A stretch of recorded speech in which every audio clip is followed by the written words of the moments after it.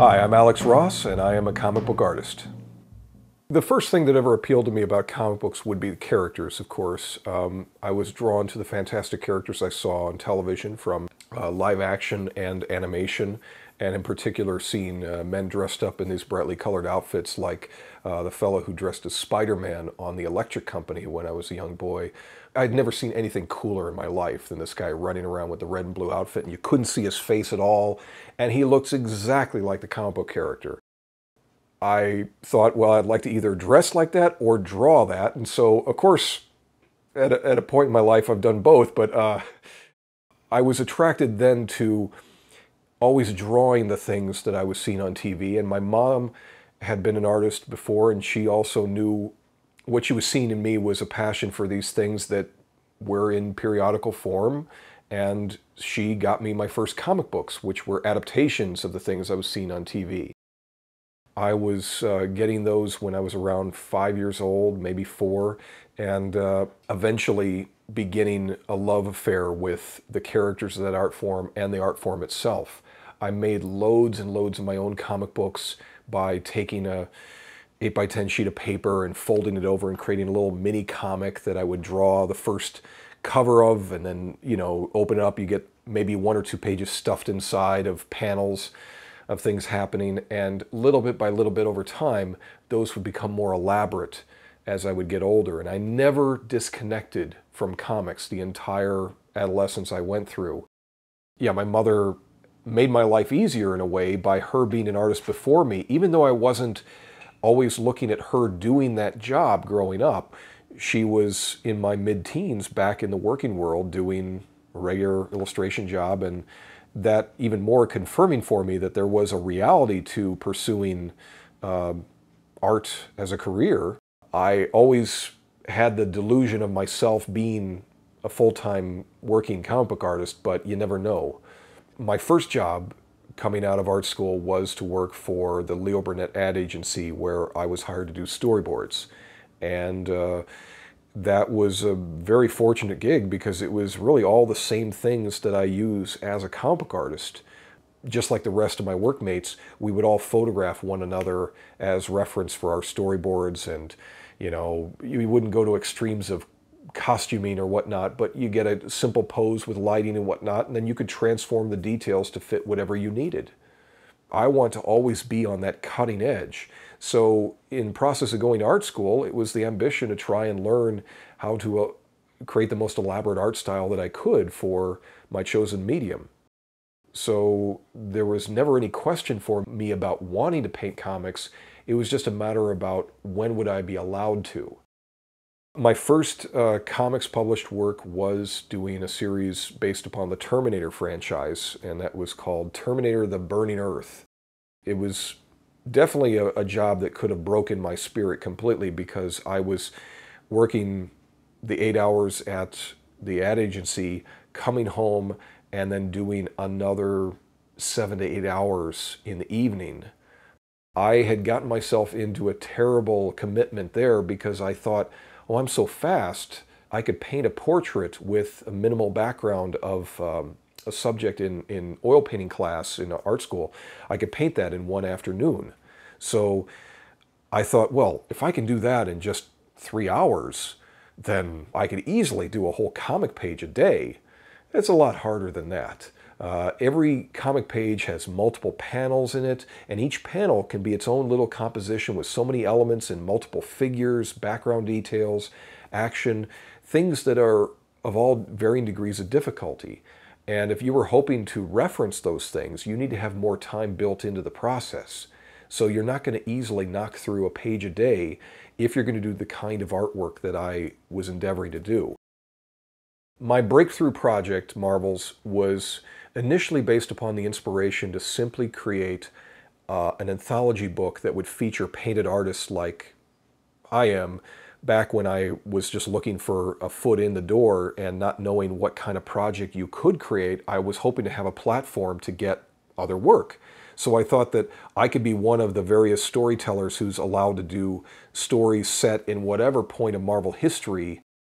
My inspiration came from the comic book that started the entire company, which was Marvel Comics #1 from 1939.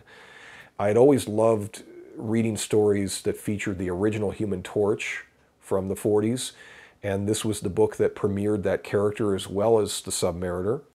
So I did a 12-page story that reinterpreted the Human Torch's origin, just to give them a sample of this is how it could look. And I pitched it to an editor at Marvel that had hired me to do a short story in one of their then anthologies, which was a science fiction one. He took my inspiration of wanting to work with the original Human Torch as sort of a history review, where all the stories would be kind of going through the history.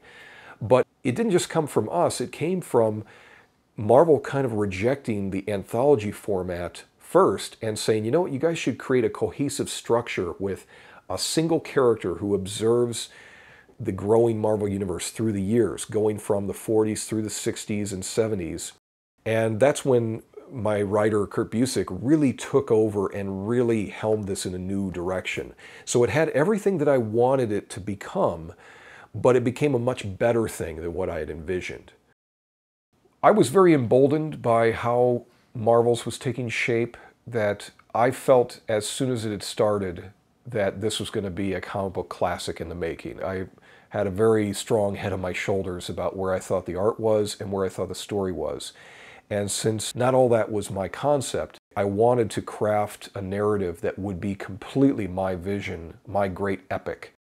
As I envisioned it, I wanted to approach the DC characters, and I wanted to stick the person in the midst of that story as, instead of creating a character, as the photographer is in Marvel's, I wanted to make that character be based upon a very specific person. In this case, I wanted it to be my dad. Partly because I thought my dad's this great-looking guy with the white hair and beard who would be fantastic looking in a comic book. And he'd be unique because you wouldn't see a lot of characters like him. And I thought, well, why change his vocation? Why make him some guy who's tangentially related to these characters, but in fact make him completely unrelated to their world?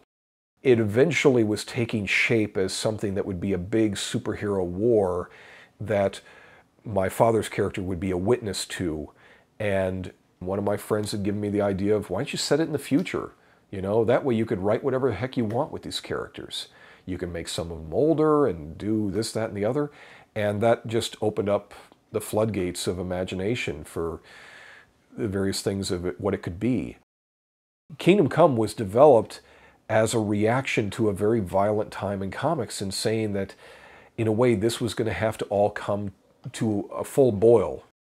It was designed to be a parable for the times we lived in, for what was happening in comics publishing, effectively. That it was a world where there were too many superheroes, where superheroes had almost become a percentage of the population, but that their strong superhuman prowess was ultimately going to have to collide with humanity to a devastating end. It seemed to speak to what was occurring that everybody could identify with as comics readers.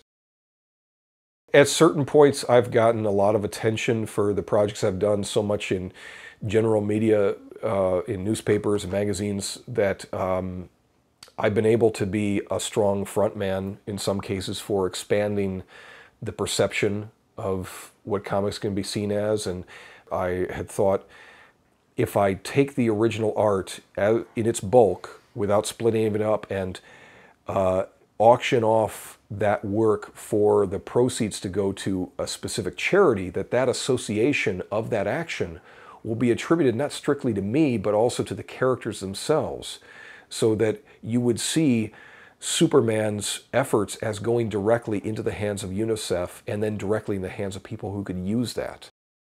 It was all with the attempt of trying to sort of fulfill a grand ambition of, there's something more at root here, more within the ideals of heroism to achieve. That the term hero should not be thrown around lightly.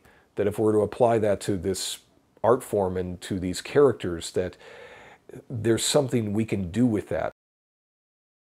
I have interests to want to speak to social issues and to try and seem more contemporary, but I'm still so drawn to the magic and physicality of superhero construction and superhero design, and rendering things that are more fantastic, because when you have a realistic art style like mine and then use it, say, like Rockwell did, to render realistic scenes and people, for me that feels like something that I'm not bringing you something that is that extra X factor. I need to take it somewhere else.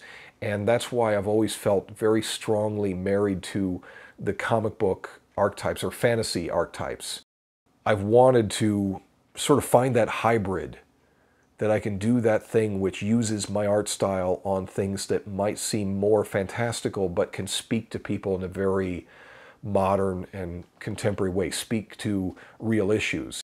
Well, it's been nice to see a legitimacy sort of granted the subject matter, that now superheroes are not nearly as scoffed at as they had been, because that was painful for a very long time to feel that as you're a fan of this stuff, that it was always not just unappreciated by people who didn't know the medium, but that it was so clearly just reviled.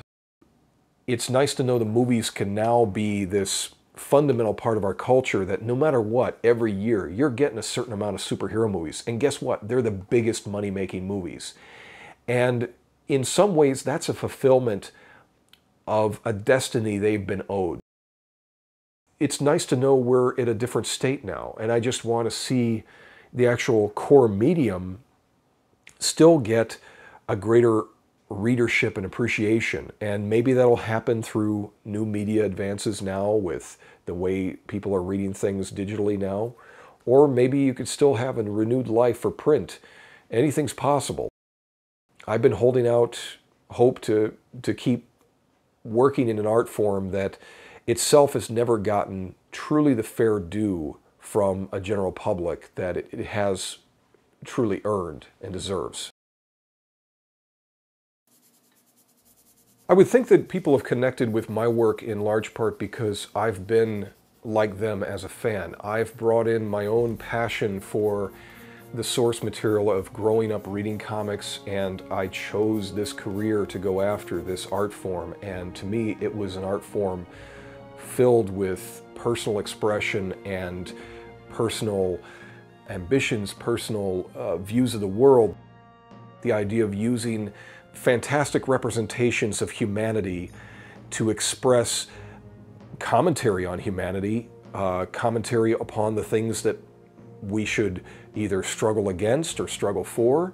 And I've always thought that personal interpretation is intertwined with the comic book art form.